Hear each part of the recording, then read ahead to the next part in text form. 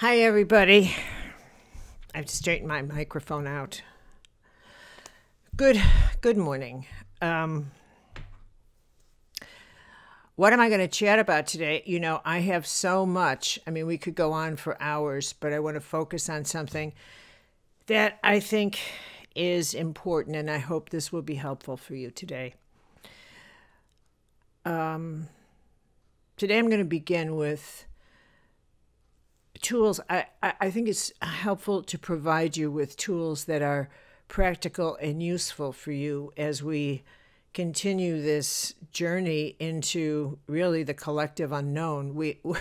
We're sharing a most extraordinary time, and we can't take our eyes off the truth that this really is an extraordinary journey into the collective unknown together. There'll never be another time like this. And I know we want to say, wow, thank God for that. And that's true.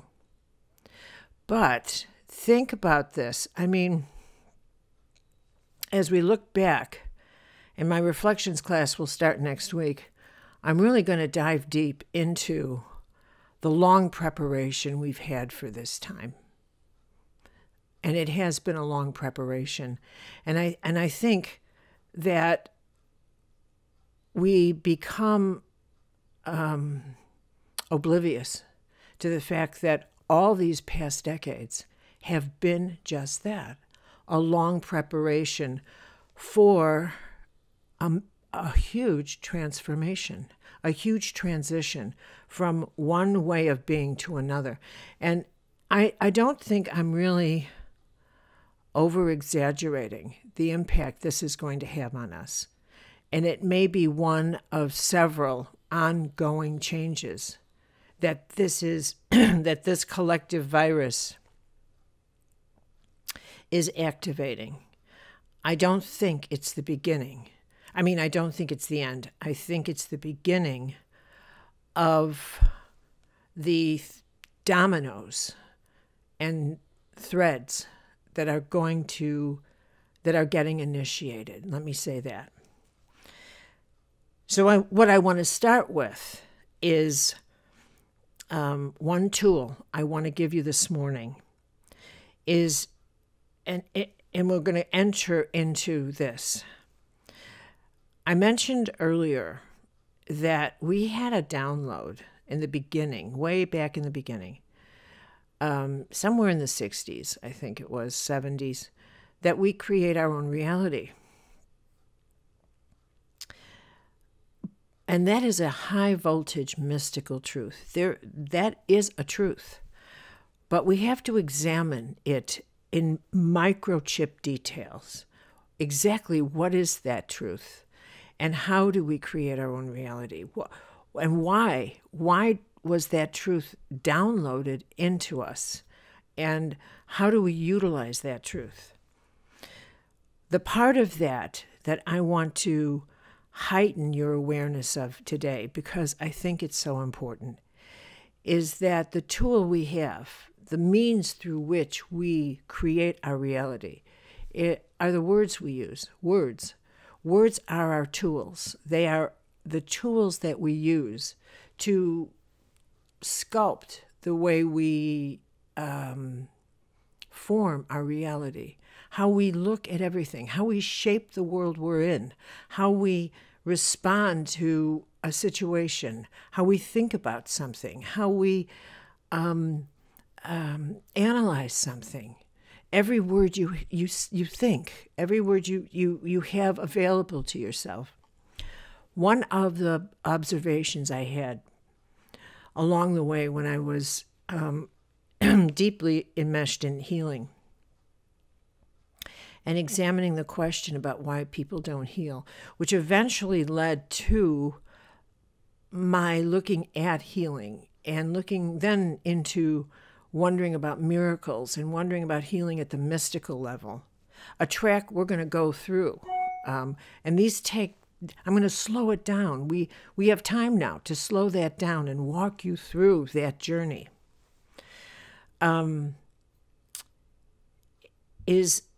Is the role the words in our head play. and how we talk about our world and how we talk about ourselves and how we talk to ourselves. And if you think about it, you are your closest companion. You're the one you have the most conversations with. You're the one you talk to the most. You don't talk to other people the most. You talk to yourself the most. That sounds annoying me. I hope it's not annoying you. I don't know what to do about that. Well, anyway, I'll get to that. Can I fix that? Anyway, you talk to yourself the most. How you talk to yourself, what you say to yourself, sculpts your interior reality more than you know. You have the words you use are your power chips in yourself, like what you put in your interior computer. When you're on a healing track, when you're coping with depression, when you're coping with an illness, the words you use impact every single part of yourself. What I realized is that a lot of people don't have the vocabulary to heal. They just don't have it. They get on a track of language that is like a hamster wheel, and they tell themselves the same narrative. They use a vocabulary that if I had a board behind me and I could stand up and teach in a classroom, I can't wait to get back to a classroom. I would draw the chakras and I would say, look, vocabulary goes with chakras. And in the first chakra, you have very tribal vocabulary. And the second chakra, you have very monetary, you have very relationship vocabulary, very controlling vocabulary. When you get to the third chakra, you have very possessive vocabulary. What's mine? And in that vocabulary, you hold on to experiences that you think only happen to you. And so you have a vocabulary that matches that. And you hold on to that, and it's possessive. And a possessive vocabulary possesses you. It possesses you. It becomes a possession. And so getting you to let go of experiences that have hurt you begin to hurt you again and again and again. How you speak to yourself then results in creating and recreating a reality. And this is where I'm going to begin to jump out of my seat. Why we need to learn that we create our own vocabulary, why we create our own reality, is because we are that powerful. Is because every word we use packs a creative punch. And getting us to release, to actually become conscious that that's what we're doing, is exactly what consciousness is all about. To say, I can't use this word anymore because this word results in that. So now hold that thought. We're going to hit a pause button. And I want to tell you a story. I love stories, and you love stories, and it's story time. Years ago, I had dinner with friends of mine in England, and it was a dinner with a group of wonderful Irish Catholics and nuns. And one was the abbess of this community. And she was telling a story in this great Irish accent. And she is this not beautiful? Is that not the most gorgeous mug? And she was saying that she had gotten an email from a bishop. And just the thought of a bishop using email had me in hysterics. But the bishop had sent her an email asking all these questions. And so she fired back an email saying, give me some time to reflect on this. And this is the evening. This was the conversation that eventually gave birth to that inspired why I called my class Reflections. So this is what impressed me so much. The bishop fired back and said, I want an answer right away, which provoked her. And she said to him via email, you had time to reflect on what you wrote me, and I require as much time to give a reflective response, because how I respond has an effect and an impact on a community of human beings. My answer, my words, how I phrase it, those words are attached to everyone I live with. We spent the evening talking about that, how our words are attached to everybody, It was one of the richest conversations I have ever had in my life. That in fact, every word we say has consequences to the community of people with whom we live, and then even larger with the community of people with whom they live. That to speak without reflection is a very risky thing to do. It's a very risky thing to do, because we set acts of creation in motion every single time. And if I reverse it, I want to say to you, think about that your wounds, when someone tells me about their wounds, they tell me about the words someone said to them, the words someone may have said to them without thinking. And how often in an apology, someone has said, I didn't realize what I said. I didn't realize the impact that would have on you. A word. Sometimes it's just a word, just one word. So the power of your words, I want to give that to you as I use the next word that I'm going to give to you as one I want you to reflect upon. And now we're going to shift gears. When I finally got into healing, what I also realized is the limitations of the lower vocabulary that we use. That in fact, the words that we use in our minds, and by the way, I know I need a haircut, drop it. The words we use in our minds, the mental level, has only so much potency. It doesn't go very far. Those words that belong to the realm of reason, will only bring us back to looking for reason. I need a reason why this happened. I need a reason. And it's in that vocabulary of reason that has promoted the brilliance of science. I need a reason for this, so I'll do research.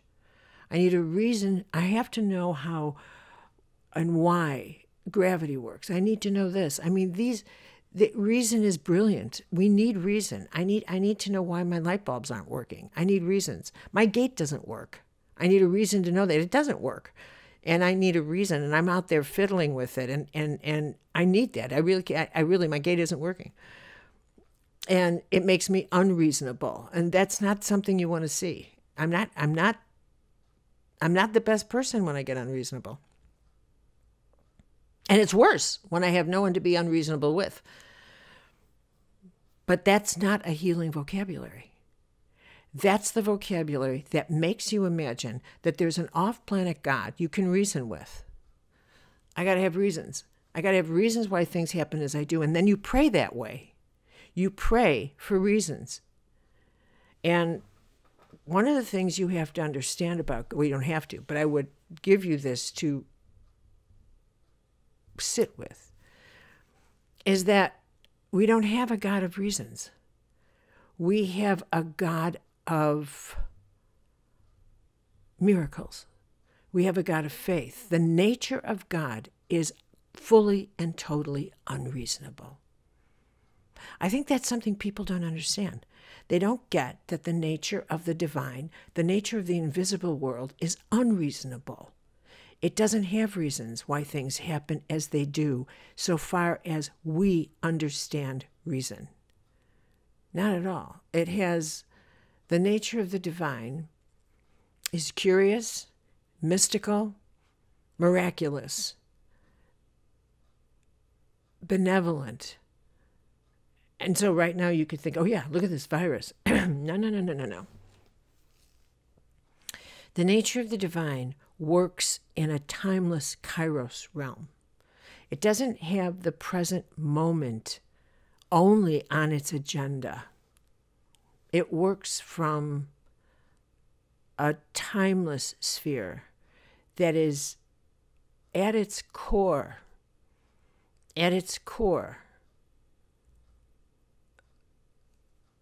the mechanism are the laws of the universe, the law of balance, the law of cause and effect, the law of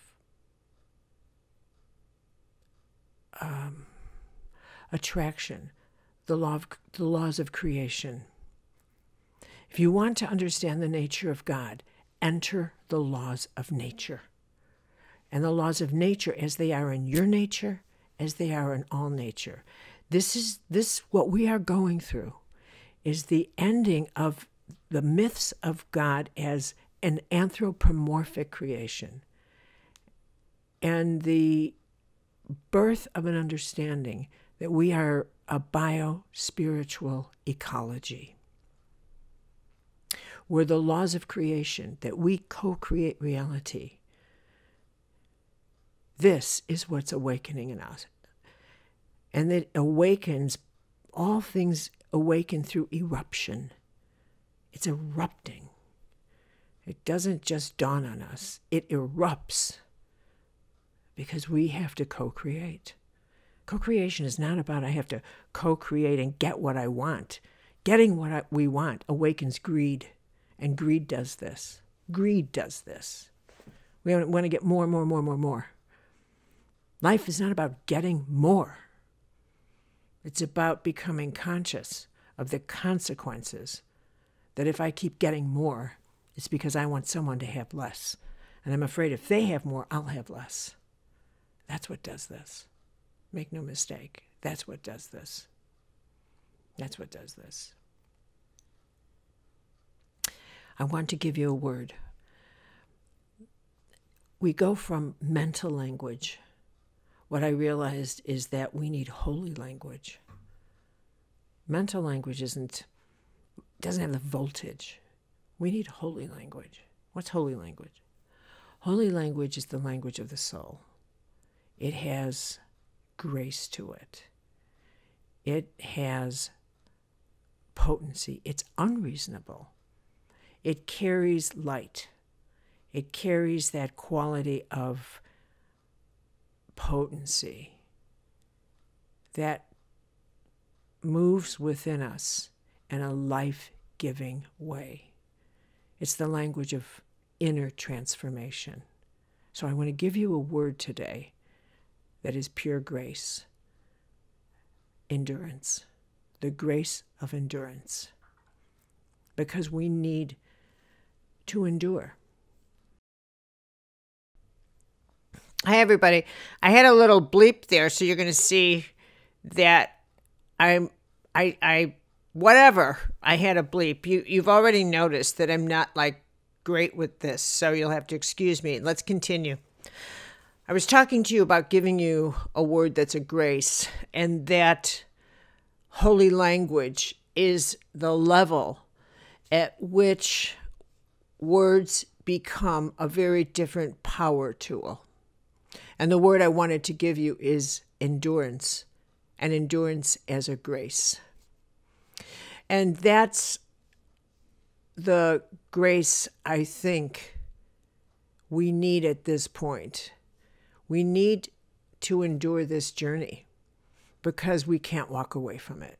We can't make it go away. And there are going to be many moments, many days in the time ahead where we want to make it stop. And we don't have that power. There's no place we can run and hide. There's no place we can go. And human nature is such that we might become explosive. We might find that the impact of this,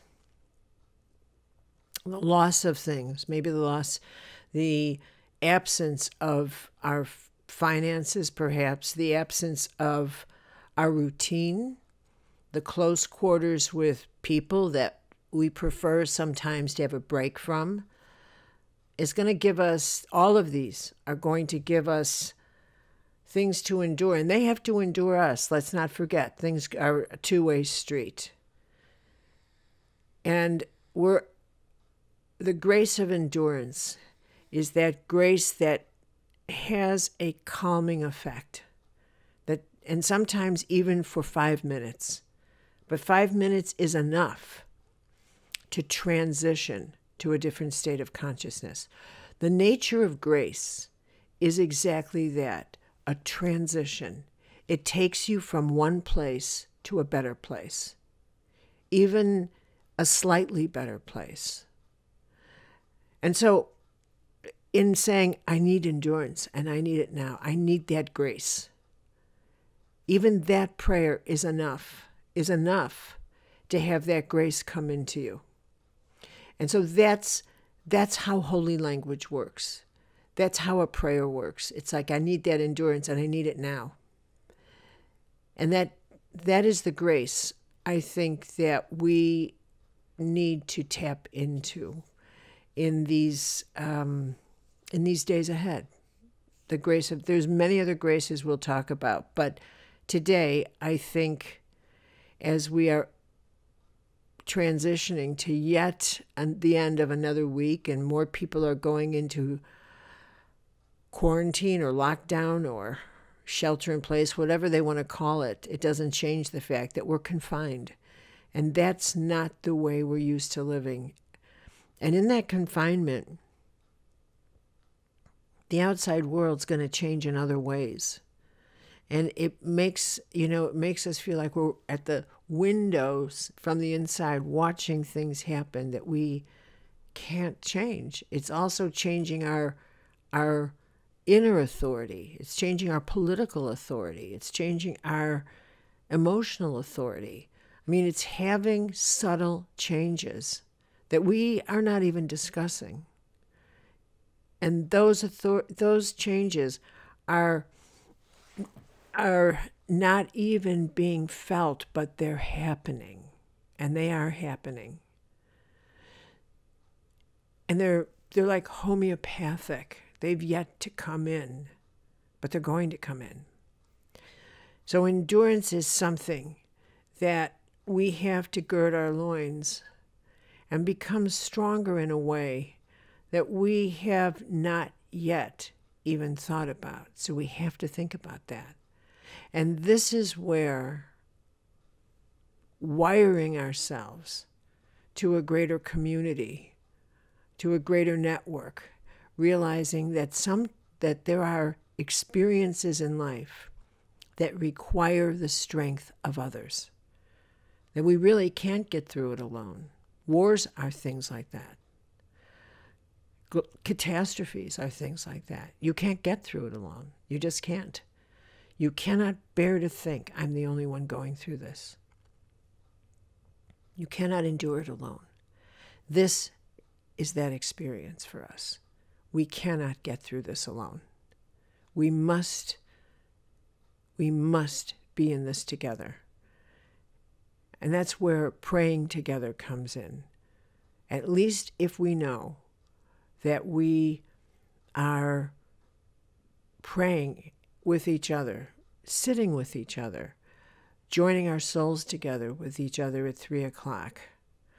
We are using our power to co-create a different world, to pour grace into it.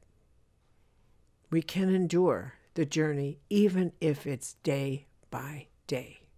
We can do this. We can. We can because we have to. We're the ones here at this time, and that's not an accident. When you think, when someone says, well, I'm here, I knew I was born for a greater purpose. All right, then. Use that greater purpose. It's never been an occupation, Greater purpose is a soul's calling. So call your soul. So I'm going to end on a prayer.